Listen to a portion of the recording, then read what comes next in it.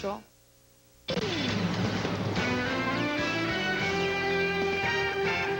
Good evening, everyone. I'm Melissa Swan. Thanks for joining us here at 10 o'clock. Doug Crawford has the night off. If you haven't already mailed your taxes, you've got a little less than 2 hours to get them signed, sealed, and delivered. With Kentuckiana post offices closed, your options for getting them to the IRS on time are limited. But we know of at least one way to get your taxes there on time. WHAS 11's Adriana Hopkins is live in our newsroom with a look at that option. Adriana? Well, Melissa, that's exactly right. Time's a-wasting. Your only option now is to file online. Now, you can file an extension, but you still have to pay today. Most people went through the motions, paid on time, but others put up a fight. By car or by foot, several hundred people headed to the same place this evening, to the post office, and that ever-growing line. As one person left, another person came. I freaked out. I didn't want to be in this line this long. But he and everyone else snaking their way through the line inside and up to the window, they are those last-minute filers. You know, get busy, get tied up. You know, just everything goes so fast before you know it, the 15th is here. I got some appointments I got to be at, so I'm hoping it moves fast. And apparently it did. Charlotte Miller called her last-minute tax filing experience wonderful. And you have two kids yes, who seem very patient. They were, yes, they didn't mind at all. We might do this all the time. No, wait just till the kidding, last just kidding. Once you get in there, it's not that, once you're actually in the building, it don't take that long. It took me about 10 minutes. But not everyone raved about tax day. Locally and across the nation, from San Antonio, Texas to Salem, Oregon, we can't have that debt. We just can't have it. People partied, tea party. This is my first protest ever, but it may not be my last. Protesting April 15th, President Obama, taxes, collectively saying we've been taxed enough already. They're patriots. No, I'm proud to be here. Now, if you have any questions or issues, go to our website, WHAS11.com. We've linked you up to IRS.gov. All the answers are there, but again, today is the day. You've got about 2 hours left. Reporting live from the newsroom, Adriana Hopkins, WHAS 11 News. I know that April 15th is not exactly everyone's favorite date on the calendar. President Obama promoted his tax cuts today, part of the stimulus bill he signed in February. He says this tax cut will reach 120 million families and put $120 billion in their pockets. The Obama administration has chosen the first 6 companies for a $50 billion program designed to help homeowners avoid foreclosure. Chase Home Finance could get $3.6 billion. That's the largest amount. The others so far are Wells Fargo, GMAC, City Mortgage, Select Portfolio Servicing, and Saxon Mortgage. More companies will be named in the coming months. Unemployment taxes for Indiana businesses could increase if the state cannot repay federal loans it needs for unemployment claims. So far, the state of Indiana has borrowed $665 million. Indiana has until November 2010 to pay back the loans. If not, the state may raise business unemployment taxes by nearly 40%. All right, we have cloudy skies, 48 degrees right now in Louisville, and temperatures are going to be pretty cool here tonight and tomorrow morning. We'll start your day off with mostly cloudy skies for that Thursday morning commute. Temperatures in the morning in the mid-40s, warming up with, yes, the sunshine returning by midday tomorrow, 58 degrees for your noontime. By 5 o'clock, sunny skies for that drive home, 65 degrees. And by 8 o'clock, temperatures dropping down into the lower 60s. If you like that, check out the 7-day forecast. We'll have that coming up in just a minute. And we'll show you some temperatures climbing up into the 70s. Melissa.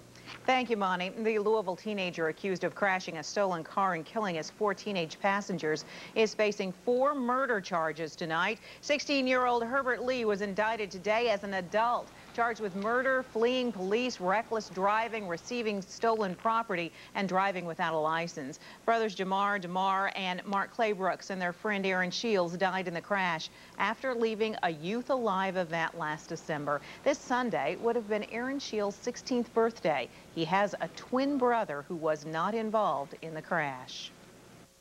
I suspect, and it should definitely be a reality for him that there's no way that you can replace that energy, even when you're trying to celebrate your 16th birthday. So it's not going to be an easy weekend for him, but the family hopes to accommodate for him a nice weekend for his birthday and his brother's birthday coming up on Sunday. The family say the boys did not know Herbert Lee before they got into the car with him. They say between the criminal investigation and Youth Alive's own investigation, they hope to get a better understanding of why the boys got into that car. After nearly 3 years, the 2 men involved in the shooting of a 2-year-old girl and her mother have both been sentenced now. James Quisenberry was given a total of 45 years in prison for his role in the shooting that killed Erin Harper and wounded her daughter, Erica Hughes, leaving her blind in one eye. Respect the verdict of the jury, and they were clearly able to see that he was not the shooter in this case, and held him responsible for what they felt his role was. Quisenberry's accomplice, Kenneth Williams, was convicted of murder. However, he was spared the death penalty and got life in prison without the possibility of parole. They were wanting to abuse the children. They were wanting to knock them out. They were wanting to use scissors and knives, rope. 8 men are now facing serious charges after police detectives bust them in an online investigation. More on the warning they're sending out to parents tonight. And the U of L women are honored in Louisville after a great season, very well played. We'll show you how the city recognized their rise to the NCAA final game. Thursday, we're going to focus on Shelby County. Heine Brothers Coffee will be here along with talk show host Barbara Bryant and Cindy Tandy with Metro Live Magazine at 10. Start here for the morning's top stories. Start here for the latest up-to-the-minute First Alert Storm Team forecast. And stay here for GMK's 11 to go. It's all the news, weather, and traffic you need in the last 10 minutes right before Good Morning America. It is not every day that a superhero entrusts me with her phone number. The Stiletto, she gave you all these quotes. Call me Stiletto. Are you Stiletto? Lois? Smallville. Announcing a giant breakthrough for HD. It's the exciting new Insight Digital 4.0. Insight Digital 4.0 delivers 59 HD channels, most for free. Unlike AT&T and satellite, we don't charge customers an extra $10 HD programming fee. If you have a channel and we have it in HD, you get it free. And packages start at less than $30 a month. 59 of the best HD channels, most for free. That's Insight Digital 4.0. Call 1-877-4INSIGHT today. No pain, that's your gain with Advanced Care Center. No pain, that's your gain. Hemorrhoids have got to go. No pain, that's your gain. We should done it years ago. No pain, that's your gain with Advanced Care Center. The savings are incredible during the 29-hour sale at Value City Furniture. Right now, enjoy decorator sofas from just $2.99. Save over half. Queen all-wood beds from only $1.99. Save over half. And your choice of these great Parsons chairs, just $39 each. Save over half on a huge assortment of in-stock living rooms, bedrooms, dining rooms, and more. Plus, get the guaranteed lowest prices with no payments or interest for 12 months. Don't miss the big 29-hour sale now at Value City Furniture, your factory direct superstore. If you want to know why Toyota is the #1 car company in America, just ask someone who's driving one. Like this versatile new '09 Highlander, now with $750 cash back. Get $1,000 back on the family-size Sienna. Or get 1.9 financing up to 60 months, or $4,000 back on any new '08 Sequoia. Ask someone you know who drives one. Police call it Operation Bulldog, a week-long sting operation. The end result? 8 people behind bars. All face charges of trying to solicit children online. Those indictments could be just the beginning. WHAS 11's Melanie Kahn checked out the operation that delves into the dangers of the internet. Fetishes, foot fetishes, little kids, bisexuals, wife swapping, all that kind of stuff. This is how Detective Dan Jackman and Detective Michael Atterburn spend their days, pretending to be young children chatting with adults online. Some are innocent conversations, but others are anything but that. During the chats and our communications, then, plans were made to meet us somewhere for sex. When the suspects showed up, the police were ready. At the end of the week, Operation Bulldog caught 8 people, all with clean police records. Typical husband, got children, sits in the pew Sunday right next to you, would never know him from, Chester the molester. Well, some people would think that the guys that normally wear the trench coats and the big brim hats, these guys are your normal, everyday, got a strong job, everything else going on. In fact, one of the suspects, Austin Smith, was working as a youth counselor at the Bellwood Orphanage. There was absolutely no indication in any of his checks that he would do anything, that he was inclined to do anything illegal or inappropriate with a child. Sometimes detectives say those are the most dangerous offenders. In this group of 8 suspects, police say more than half wanted more than to just have sex with a child. They were wanting to abuse the children. They were wanting to knock them out. They were wanting to use scissors and knives, rope, hold chemicals up to their nose to make them unconscious. I mean, we were working on some very sick people here. Well, they made 4 arrests prior to the week. So today, police held a press conference to raise awareness of the dangers lurking online and showed WHAS just how easy it is for a child to become a victim. Just a few seconds after Detective Jackman signed online as a 14-year-old girl, there were dozens of people asking to chat, and even one man exposed himself with his webcam. It may sound shocking, but these 2 detectives aren't the least bit surprised. According to a Google Trends study, Louisville is rated as the most obscene city in the country. At Louisville, although we're nice and low-key, but online we're completely different, night and day. Melanie Kahn, WHAS 11 News. And the detectives are warning parents there are predators out there, so always be aware of what your children are doing online and on their cell phones.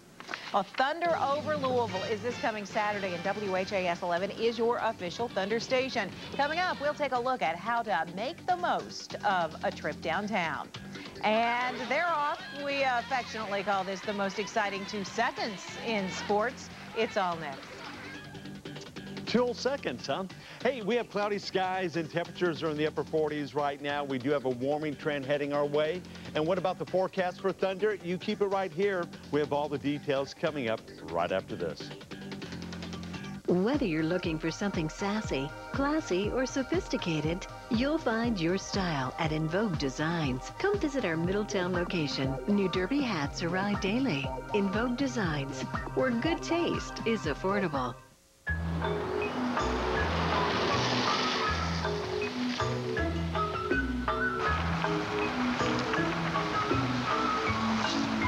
Waiting too long for your insurance agent? With agents in every county of Kentucky, Farm Bureau is always there when you need us. Kentucky Farm Bureau, big on commitment.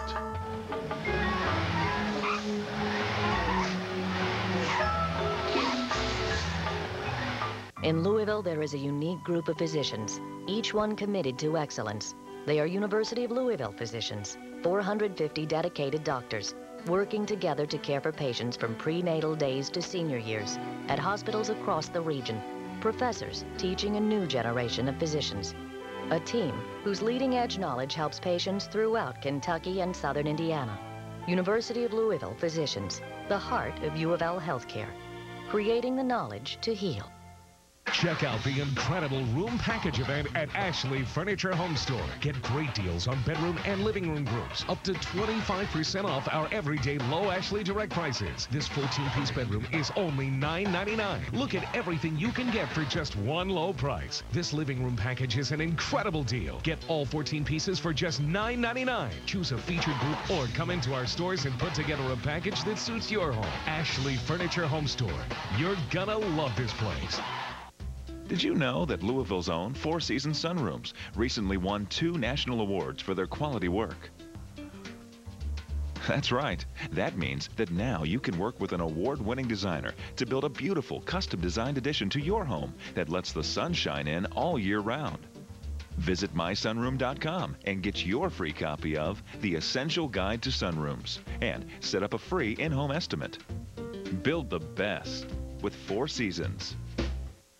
I'm attorney Carl Truman. Be sure to watch WBKI-TV for the CW Legal Line every Tuesday morning on the CW Louisville Live This Morning. In Vogue Designs is your one-stop derby boutique.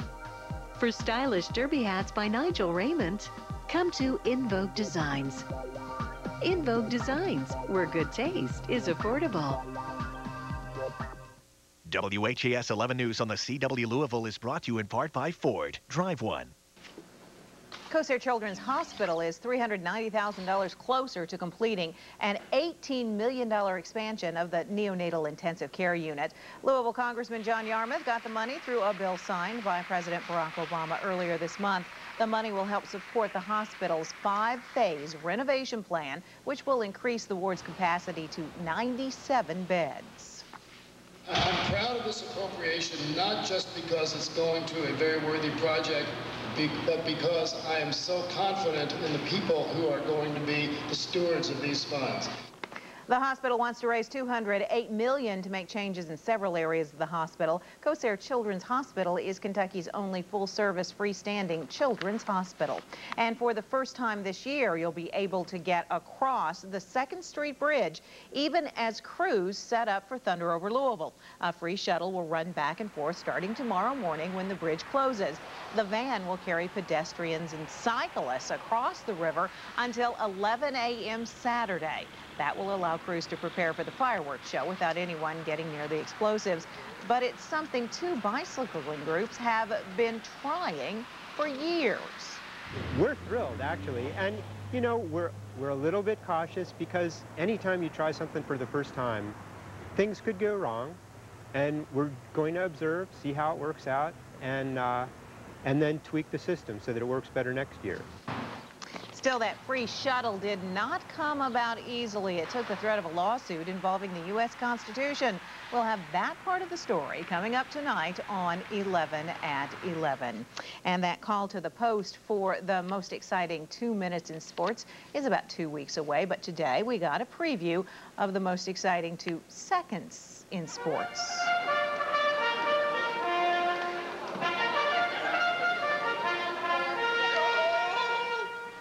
And that would be Ratalina Jolie and Hannah Ratana.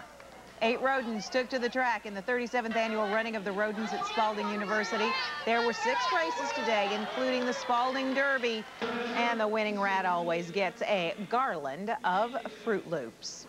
Now, storm debris is supposed to be cleared away by Derby, but it is coming down to the wire.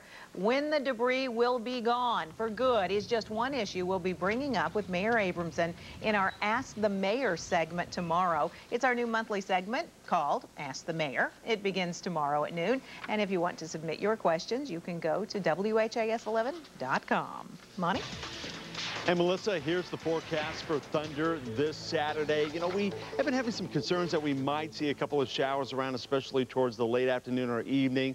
Right now, it's looking more like it's going to be dry. There's still a slight chance, about a 20% chance or less that we could see some evening showers. But I do believe now the best chance of showers will be after 11 o'clock. So that's after the fireworks. Okay, so get out there, enjoy the show. Air show starts in the afternoon between 2:30 and 3 o'clock. Afternoon temperatures in the low to the mid-70s. And during the fireworks, you'll see those temperatures only cool off into the mid-60s under partly cloudy skies. So a very good-looking Saturday shaping up. All right, outside right now, cloudy skies here around Kentuckiana. Our current temperature out at the airport, 48 degrees. Winds are blowing from the north at 7 miles an hour. It's kind of raw out there. I mean, temperatures today only climbed up to 50 degrees. That is a good 16 degrees below average for this time of the year and nowhere near that good-looking record high of 86 set back in 2006. Temperatures been holding steady all afternoon and evening long. They're in the mid to the upper 40s all across the region. Corda now at 49 degrees, E-Town at 44 in LaGrange. Good evening, 46 for you folks.